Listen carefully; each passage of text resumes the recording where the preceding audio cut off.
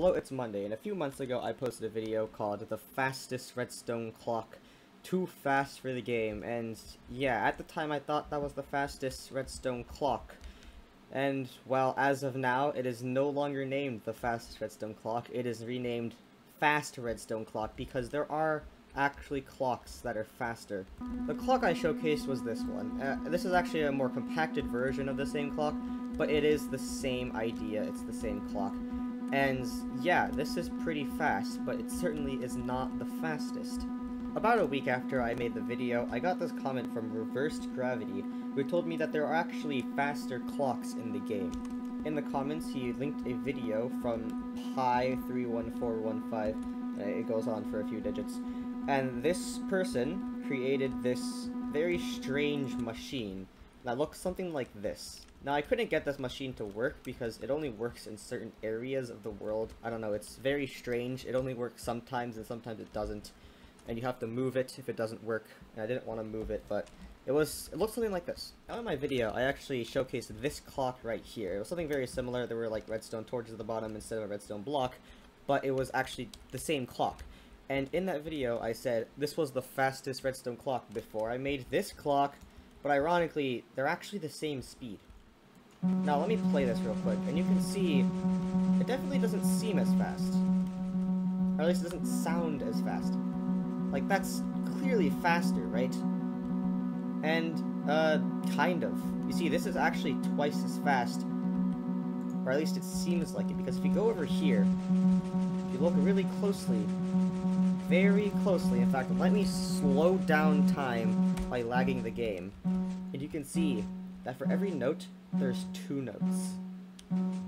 That's right, and the reason this happens is because this very strange glitchy machine, which once again only works in specific areas of the world. I don't know why this works, it really shouldn't, because what it's doing is there are 2 pistons going at the exact same time, and it's pushing this redstone block over here and then back here at the same tick, which gives you 2 signals per tick. In fact, if you look really close, you can even see the redstone block kind of phase here every so often for like 1 frame. So this may be half as fast looking as that clock over there, but there's 2 notes for every note, making it just as fast. Now the person in the video had 2 of these clocks. As you can see, this kind of looks like there's 2 of them, and basically there would be 2 clocks feeding the same redstone signal into 1 note block, giving me a 20 Hz clock. It's a clock that goes 10 times a second, but there's actually 2 notes per note, making it 20 times a second. On top of this, there's also this clock, which I found in an Ilmango video, that is 20 Hz. It goes 20 times a second. This note block is activated 20 times a second, and there's no weird glitchiness like that one over there. So I thought to myself, what if I combined this really fast clock with the glitchiness of these clocks to create 1 super clock? And that is what I've done here. You can already see how this clock works. There are 3 glitchy panels, and they all put the redstone signals into 1 note block. Now, why are there 3 modules instead of 4? Well, as you can see over here, there are 3 pistons for this clock. Why are there 3 pistons? Here's why. Now, the fastest that pistons can be moved is once every 3 game ticks. So if you have 3 pistons, you can do it once every 1 game tick. And 1 game tick is a 20th of a second, so that's what allows this note block to be activated 20 times a second. It's the same idea here. These pistons can only be fired once every 3 game ticks, and there's 3 of them, so they're all being fired to make a signal that is once every game tick. But as we discussed, because these are really glitchy, it actually gives you 2 signals and not 1. So this is what you get, a 40 Hz clock. This means that it activates 40 times every second, which is twice as fast as the video that Reversed Gravity linked to me. The video that was made by Pi31415. So that video showcased a 20 Hz clock. This is a 40 Hz clock. So I'm going to go ahead and slow down time here, and I'm also going to activate this machine over here. We already know that this is a 20 Hz clock. And listen closely. They sound just as fast, but remember, this clock gives you 2 notes for every note. So, this is twice as fast as that, which also makes it twice as fast as that, which makes it 40 hertz. So what can I do with a 40 hertz clock? Perhaps make an indestructible piston that really cannot be destroyed. I'm clicking very fast right now, and I had to break the redstone in order to break the machine. In fact, now the machine's broken. Fun. So yeah, you can make a pretty indestructible piston. I'm really clicking right now. I'm clicking at about 13 CPS, that's how fast I click, and I just can't destroy this. I just can't. In order to destroy it, I have to destroy the redstone, and then destroy the piston. Let's look at this hole I create under it.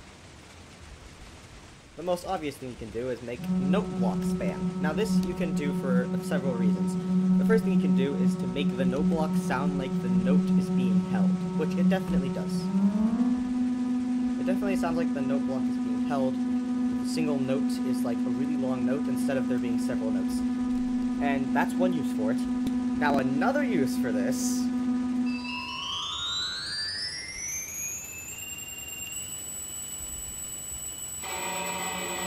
Yeah, that's not pleasant. You can make something like that underneath your friend's base, and it will drive them crazy. They might even just quit the game. I mean, that is a terrible sound. There are other uses for this. For example, let's grab a door. This door, you can walk through. But guess what can't walk through it? A zombie. Yeah, that's right. A zombie won't actually be able to walk through this door for whatever reason. So, that's that. That also applies to skeletons and other mobs such as that. And also it works for fence gates, so isn't that cool? You can also use it for something along the lines of, if you want to have a fence gate that's always open no matter what, you can do this, and it will always be open. You can try closing it, and it just won't close. One thing that you can do with this machine is combine all the signals, and it still works, just as before. So you don't have to have 3 signals going into one thing, you can just have 1 signal going out. And there you go. Now what I think is bizarre about this is that the line looks like it's being activated, but if you look closely, it's not. It's kind of like vibrating really quickly, and that's pretty cool. This is kind of like the same effect that was produced with my fastest clock, quote-unquote fastest clock, which we now know isn't the fastest clock. The clock over there, it actually looks like, if I activate it right now, which I can, you can see that it looks like this redstone is being constantly powered, which it's not. Now, I don't know why, but this redstone looks like it's being powered a lot more than it does that one, even though it's many times slower. I don't know why that is. For here, you can see that it's clearly like getting darker and brighter constantly, but this one, it does actually look like it's being powered, so I don't know why that is, but who knows. I mean, these two clocks practically break the game. I mean, that clock looks like the redstone's being held, and this one, it's faster than the game. It's actually faster than it should be. I mean, there are only 20 game ticks per second. Like, those are the fundamental ticks. That is how fast things are in the game. But not anymore. This clock is quite literally faster than the game. So the way that you turn this thing on and off, well, you kind of can't, because it's really finicky and it's really weird to try to turn on and off. So what I did to turn this on and off is I slowed down the game and I broke all of this stuff. Now theoretically, you could do this whether the game is slowed down or not. In fact, I have done it before. It's not too tricky. So if you want to turn this on, you just have to have really good timing or luck. Now if you don't want to slow down time to break the redstone block, you can always just break this redstone here, and it would just stop it. Now once I've done this, I'm going to do this while the time's being slowed down. I want to activate these to where they alternate. So I kind of want to remove that bridging redstone there, just so I can see each and individual redstone line. So I want to time it to where they're alternating. So now there's 2 alternating. I want a 3rd one alternating. That does not alternate. You see, these 2 are going out at the same time. So let's remove that. If I can, there we go, I removed it.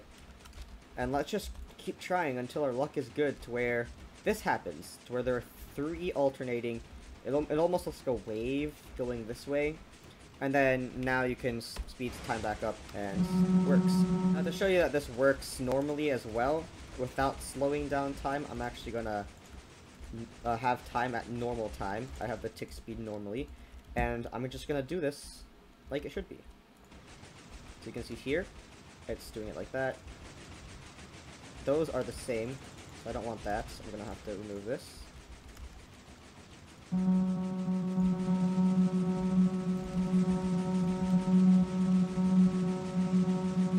That does not seem correct, so I gotta do it again.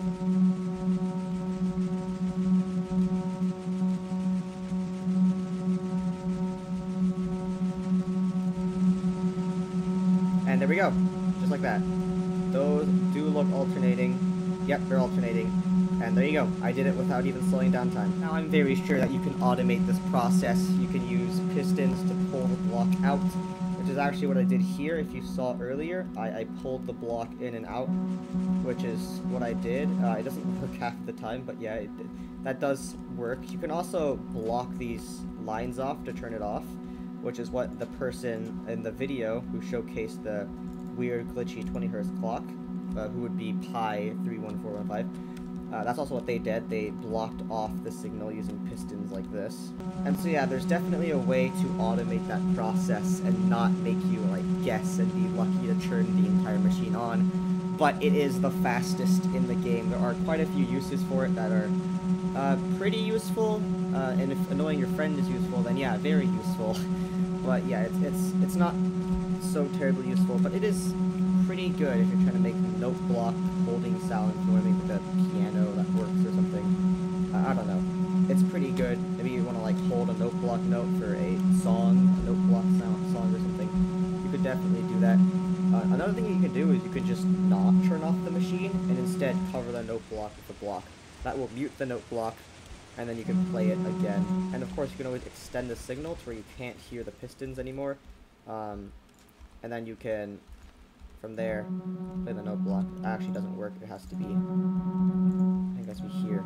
So yeah, if you're far enough away, then it'll actually work without hearing the pistons. And then you could mute the note block. You won't hear a single thing.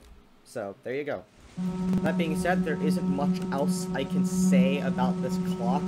There are definitely uses for it. I might use these uses, but this is a massive clock that, you know, it takes a long time to, like, deactivate.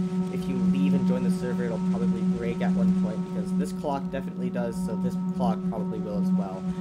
It's a hassle to activate, but it is the fastest possible clock. I'm sure you could automate the way to turn it on and off, but as of now, I'm not doing that. That is too much work, too much glitching I have to use. I mean, this is already enough of a glitch, and yeah, I feel like I'm gonna need another glitch to activate it and deactivate it, so that's that. Theoretically, you could use leaves.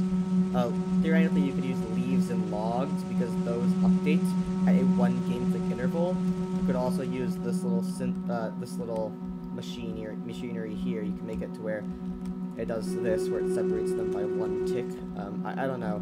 Something like that is gonna work. So yeah, that's all I have for this video. There's not much I can do with. So yeah, that's all I have for this video. It's sort of like an update for my fast redstone clock video. And have your eye out, or your notifications on, per se, because I'm going to make a new snapshot video. My snapshot videos aren't, you know, showcasing the snapshot. It's rather me doing something silly with the snapshot, and what I'm doing is most definitely silly. The video will be out tomorrow, and yeah, I'll see you guys then. See ya.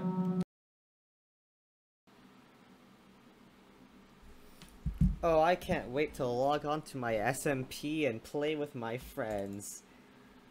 Can't wait to spawn in my house. Oh, are you kidding me? Are you actually serious right now? What the heck did this? Who did this? This is my ears!